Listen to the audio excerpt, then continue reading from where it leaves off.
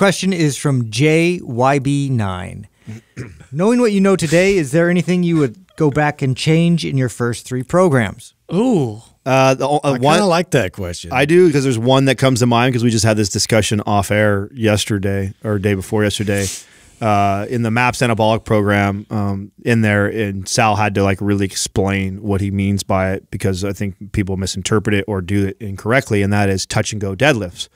And it's not because I don't think any of us value touch and go deadlifts. I think I do occasional touch and go deadlifts. I just think, considering that we speak of MAPS Anabolic as our foundational program, a majority of people that are first getting involved in our programs probably start there. A touch and go deadlift is probably a little more advanced for the average person. So that's the only thing that I feel that comes to mind. We had to. I think, didn't we lower the reps on one of the lunge matrix? Oh yeah. I was going to bring that up. Yeah, that we actually did go back and revise that and change, because I mean, initially it was about like volume, and so like we're thinking about what was reasonable and actually going through it and like calculating out left versus right leg and seeing how much actual like volume of lunges that was. It was a little bit excessive. So we were getting a lot of feedback from that from your average person that was just like, kind of an overwhelming amount. And so, we recognize that. It's like, oh yeah, okay. Like for some people, lunges aren't really that difficult. And for somebody coming from just pretty much a front and back, like linear type, type of programming where you're doing everything in front of you, like, everything is bilateral, and then taking them into different planes.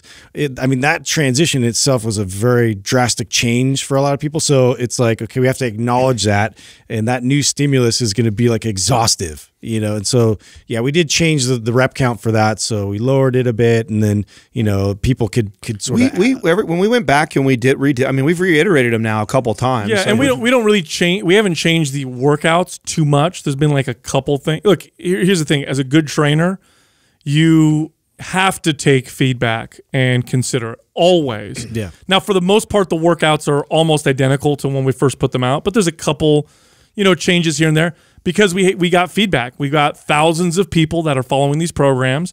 Now, here's the deal. Training people in person and writing a program to be used online is a little different, isn't it? Like, they're 2 different monsters. It is. So there's certain things that I might have put, for example, touch and go deadlifts, they're in MAPS Anabolic, but when I would teach them, I'm watching the client.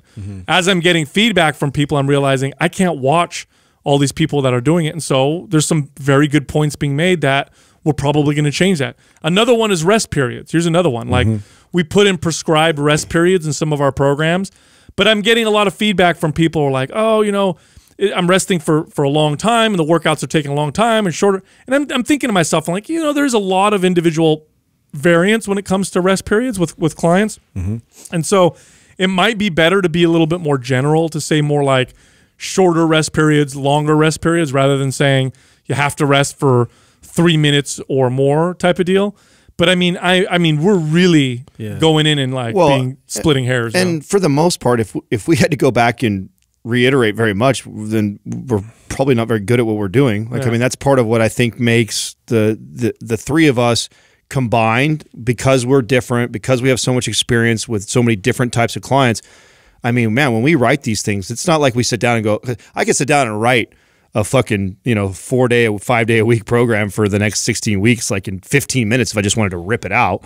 But we go back and forth over a lot of this. It's a 2-day process of just writing the workout. And it's this type of stuff. Like, we tried to foresee, like, oh, well, what if we have a client that's like this? Or, oh, I've had people that give me this feedback. And so there's a lot of that, debating back and forth with each other. And there was things that were in programs that got pulled out. Or so, I mean, I would hope that we wouldn't have to reiterate too much. But those 2 things, and those are like really simple. It doesn't mean that they're bad or necessarily need to be changed. It's that we've taken into consideration now that thousands of people have done it. It's like, oh, we probably could have worded that different. I mean, one of the things we even noticed too, like we do little things like the blueprints and stuff, and how just easier to read. Yeah, easier for people to understand and read and use. And so we're more concerned. I think the programming, I think, is pretty fucking rock solid. Yes, the usability. The UI is we want that to be like the cleanest and most straightforward that we can. And so we're always coming back and evaluating that and getting feedback from people in our forum, and just trying to make sure that that we're always keeping that fresh and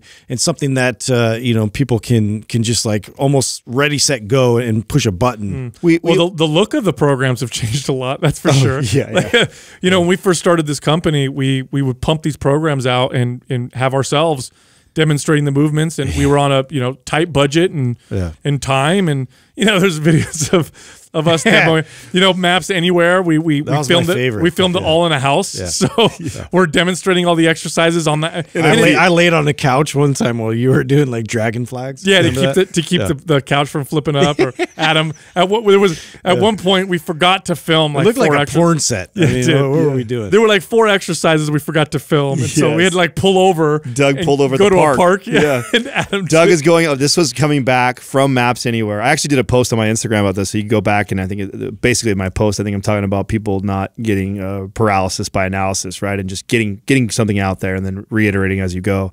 And this was an example of that, like Maps Anywhere. We just, you know, we rented a VRBO, and we were definitely on a budget even then. It's not like we even rented like a really nice VRBO. We got like an okay house, right? So it's like not really aesthetically pleasing on the video. So Doug shoots that. Doug, as we're driving back home from, I think it was Sacramento is where we did that place.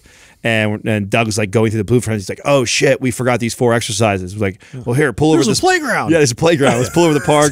I've got my fucking, you know, I don't know what sunglasses. I'm wearing some dark sunglasses. And you look like a biker. Yeah, dude. You had a big ass doing jump rope. Yeah. Like, so that's the biggest things that we've changed. Yeah, so they look a lot better. Yeah, we changed a lot. But you know, the meat and the potatoes of what's in the program. It's like I talk about. I think I even referred to this in that post is, you know, we spent a lot of time building the engine, you know, building the engine of this stuff and the real meat of this. And now we've, you know, we're new paint and spoiler and, you know, make the car look cool now. But it originally, it was fast as hell back then. Yeah, that's right. It was badass back then as far as its performance, you know, it was great. And now it looks fast too. Yeah. Next